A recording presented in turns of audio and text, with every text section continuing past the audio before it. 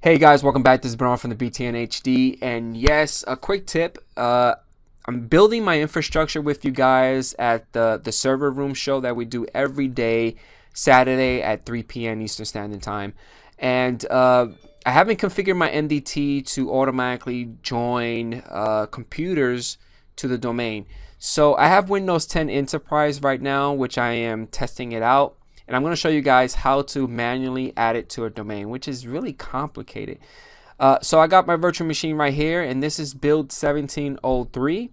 We're going to right click on the start menu. We're going to go into system. Within system, you want to go into connect to work or school.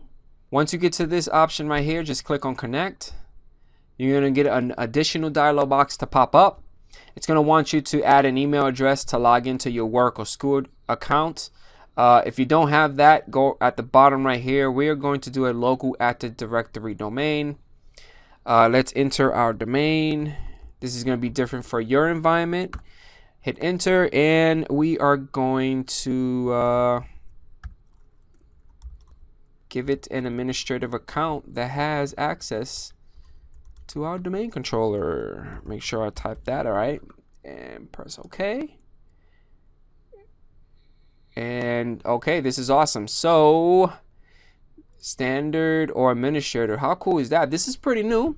Add an account, enter the account info for the person who will be using this PC. If you skip this step, the person will have a default permission for the domain. So we're going to do administrator because this is an administrative account. We're going to do next, and we're going to restart now.